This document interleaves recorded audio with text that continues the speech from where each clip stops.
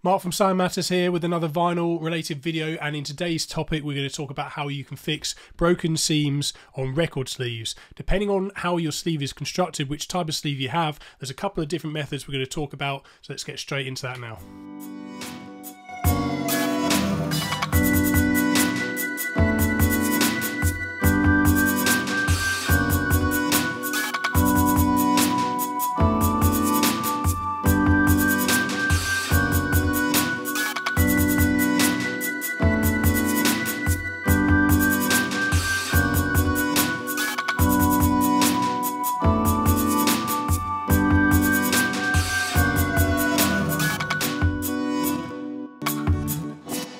Okay, so depending on the kind of record jacket that we're dealing with, there are a couple of different methods we're going to look at to repair a split seam. So here's an example of each type of situation you might come across. So here, with this Santana album, there is an internal fold like so.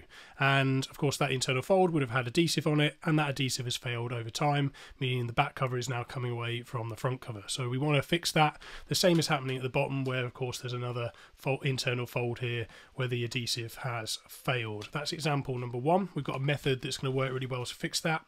Example number two, with this Tony Bennett album, there is no internal fold here, so the front cover is attached directly to the back cover using a seamless fold. So there's no internal flap at all, and that would have just continuously gone from the back here to the front here like so. And over time it's come away and it's failed at the top here, and it's slowly working its way down to the back spine, as you can see here, and the same is happening at the bottom. So we've also got a really nice clean method for fixing this kind of situation as well. But what we're not going to look at is one of the more crude ways that you may have seen of repairing record jackets over time, you know, when you've been collecting used records, and that's using things like tape and a lot of glue and that kind of side of things. But here's an example here of a hard day's night where you've got somebody's done a really crude repair with tape around the outside of the record jacket here. So not only is that not a very good repair, it doesn't hold up over time, but it also looks pretty unsightly and spoils the beauty of the album artwork outside here. So you get that yellowing of the tape over time, the tape fails, it doesn't work very well, and it spoils the outer jacket. And one of the great things about collecting vinyl records is that canvas, is that beautiful artwork, and we want to preserve that, and we want to make our repairs in a way that is as seamless and as invisible and unobtrusive as it can be.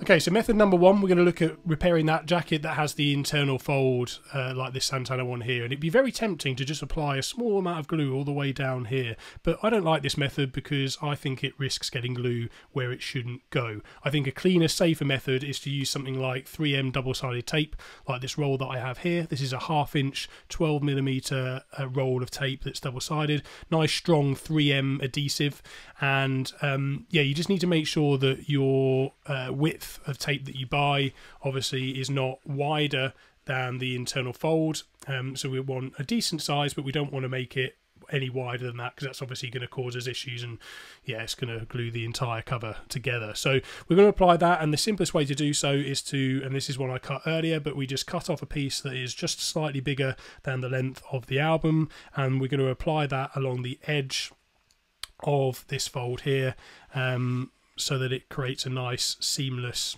fix. So just bear with me whilst I attach that, and I'm just going to speed this up on the video so that you don't have to watch me fiddle about. We just have to be very careful. We line it up along the edge here so that it's a nice clean strong bond right up to the top of that flap there.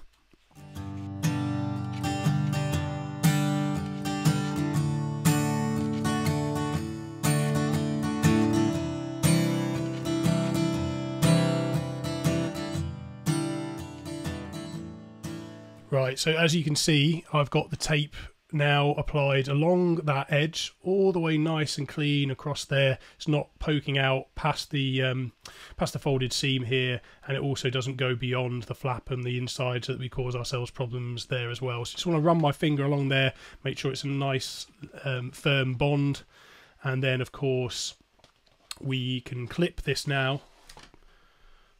Nice and easy, just to clip the edge.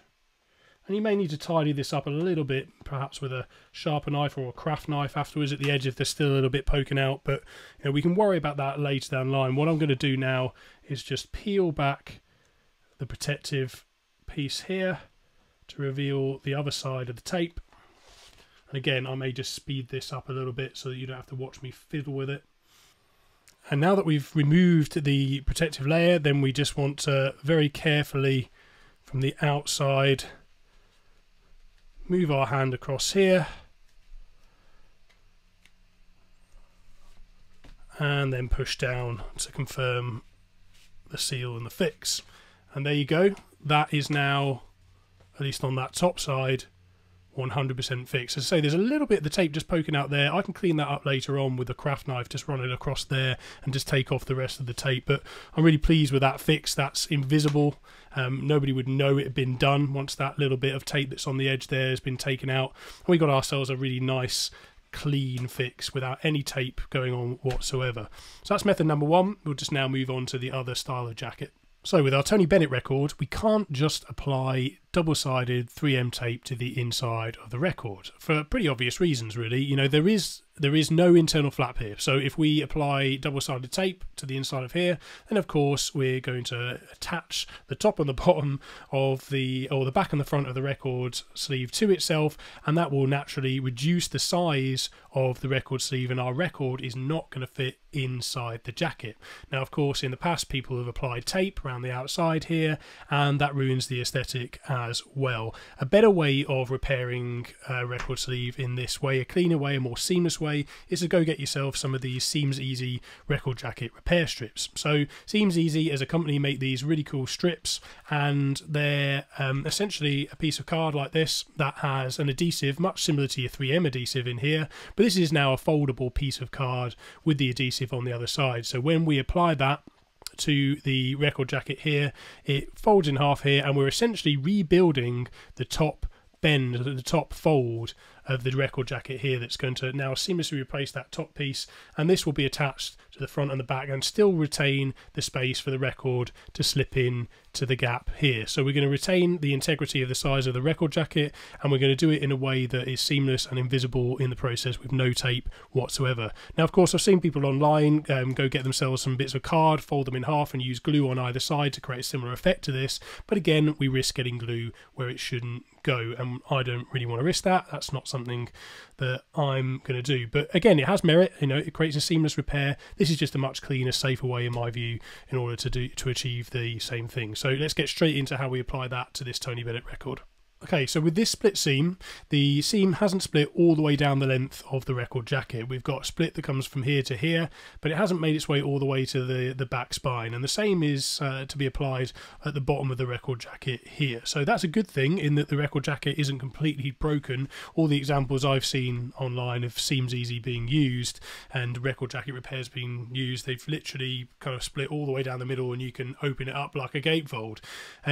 Now, that's good in that we've got some of the integrity of the structure still in place, but it poses a little bit of a challenge for us in terms of actually getting this strip right to the back spine here to apply the full length of a Seams Easy strip. So yeah, it's going to be quite difficult for me to do that without the adhesive kind of sticking into places where I don't want. And, you know, for good reason, this is a fairly strong adhesive, and we don't want it kind of sticking here and here because I couldn't apply it along the leading edge of the record jacket. So there's two ways we can get about this. We can either apply a craft knife that goes all the way down here and we open up the entire record, which is feels a little bit brutal, a bit crude to me, or we can opt to trim the size of this Seams Easy strip instead. So we just apply it to the bit that's broken, and then we trim at this end. And that, I think, for the moment, is the option that I'm going to opt for. So if you know a better way, if you've got a better idea, then by all means let me know in the comments below. If you've got some suggestions, I'd love to hear from you. But for the moment, I'm going to go for the least destructive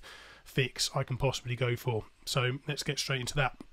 Okay, so we take one of our Seams Easy strips, and I like to take where the sort of pre-fold is here and just go along the length just to prime it to make sure it folds in exactly the place that I want it to.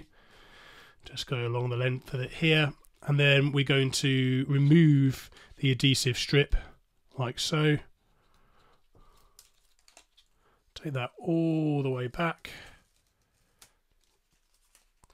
And then we take our strip, just make sure it's nicely folded,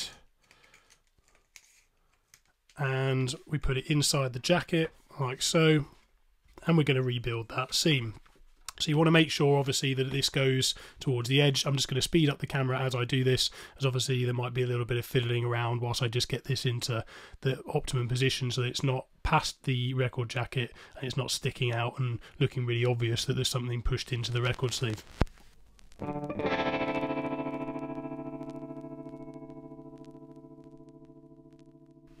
Okay, so I've lined that up across the edge there. I've gone just past the rip so that it's repaired right up to, as I say, the whole thing hasn't gone. So we've gone just past it, so we know we've got the integrity of what's left there, but we're going to repair all of this of what's remaining down here. So now that I've got that lined up on the other side of the cover, we're now going to, of course, take from the back to the front, and we're going to stick it down.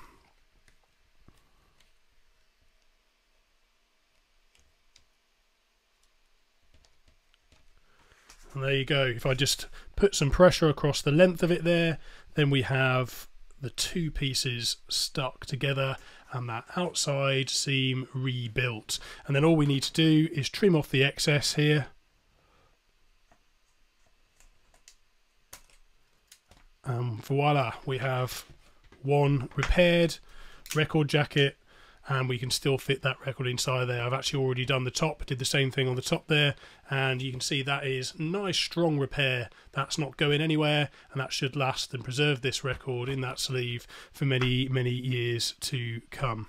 Just one final tip before we wrap this up is sometimes you will find you've got kind of little bits of paper flakes on the edge of the record from where the tears happened over time. Now you can tidy this up a little bit further by taking very, very fine sandpaper, let's say sort of 200 grit plus, you know, that very, very, very fine sandpaper, and just very, very gently take it along the edge of the record sleeve here, and you will tidy up any of that flaking paper that may be there. So just to finalise the result and make it look as tidy as possible. But there you have it. There's two record jackets repaired. We've preserved the exterior of the record. We haven't used any tape. We've not used any glue. It's as tidy as it could possibly be, and we're preserving those records and making sure they stay in good condition for many years to come. What we want to do now is probably put this in a nice exterior polypropylene sleeve, and that will preserve the record and make sure that we don't get any further tearing. But you know, it's a really strong repair, and this should hold up for many years to come, and I'm really pleased with the result. That's all we got time for today. That concludes today's topic. We hope you found this useful and that you can apply this to restore and maintain some of your record sleeves that perhaps need just a little bit of love. So if you have any questions, pop them down in the comments below. We'd love to hear from you. And if you'd like to check out the products that we've talked about here, then there'll be a link in the description below where you can check out everything that we've talked about in this video. So thanks ever so much for watching. If you're new here, please like and comment and subscribe to this channel. We'd love to have you on board, and we will see you in the next video. Cheers.